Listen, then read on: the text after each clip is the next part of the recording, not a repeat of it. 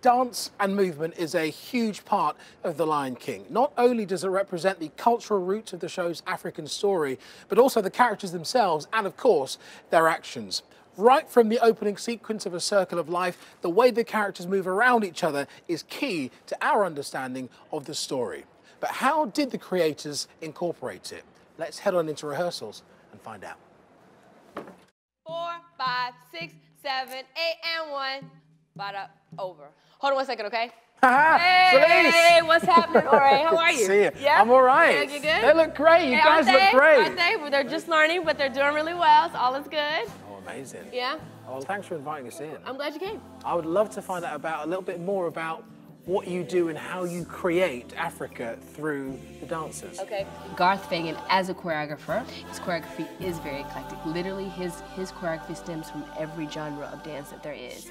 Ballet, modern, hip-hop, Afro-Caribbean, because he's from Jamaica. What I think so beautiful about it is that, you know, the whole circle of life, the whole, it's the world, and Garth's choreography breathes that. It breathes the world. My inspiration for the choreography came from the story. Just what it was about and that it was set in Africa. Inspiration-wise, I decided that I wanted all the different styles of contemporary dance in the show so all the kids could find something that they knew, something they wanted to know more about, and something that just blew them completely away.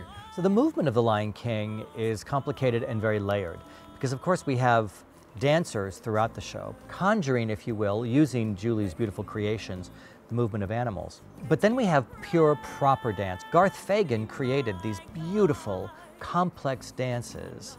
We have puppets and masks and headdresses that are animals, but you can always see the human face and the human being inside the puppets and whatever. So I had always a double-edged sword. The masks for the animals and the human face. Think about the lioness hunt. These billowing, beautiful silk costumes that kind of conjure the elegance and the strength of how a lioness moves, but also the terror of what they do when they're on the hunt, all told through exquisite choreography. So how does The Lion King's director, Julie Taymor, work with the actors to develop the style of movement that's so unique to the show?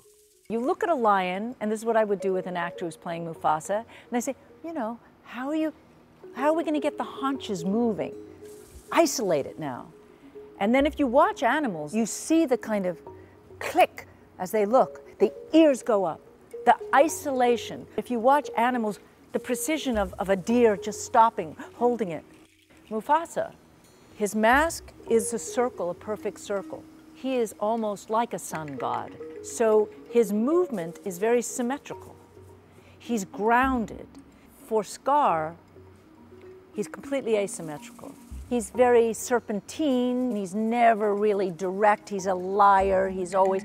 So the actor looks at the mask that I've created and they try to find that physicality from the mask in their body. Beyond the principal characters, there are a whole host of other animals brought to the stage using similar theatrical techniques. The cheetah is my favorite of all the creations of all the puppets that we've done. And again, I'm trying to figure out when I'm designing this, where do you put the human being? I had this concept that it would be built off the thighs, the haunches of a real dancer. So if you can just move her along, out on a hunt, right? Searching, and you spot. It's that frozen moment again. The isolation of your head, her head, and then the control. What did I see? What did I smell?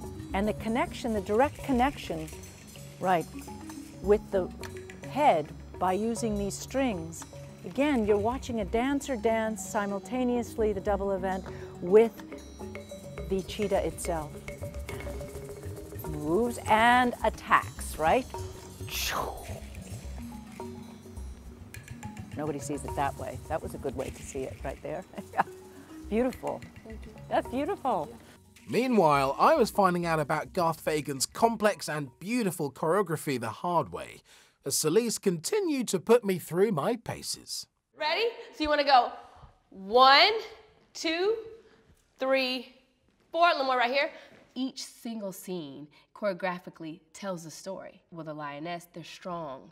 You know, they're warriors. It's grounded. There's a lot of attack. There's also sensuality into that because they're luring the prey in. You know, you have the hyenas. They're more off the street, right? So there's a strong, but like a relaxed vibe to them as well, right? 7, 8, and 1, 2, 3. Simba, on the other hand, his first movement is very all over the place. And you can see as his character evolves, he evolves, his choreography evolves. It evolves into what his father was, which is grounded and strong. All right, here we go, Jasper, thank you. I'll give you 5, 6, 7, 8.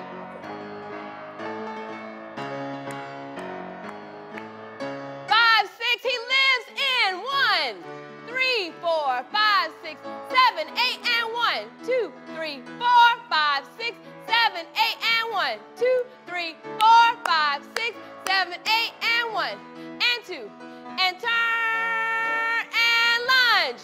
Good!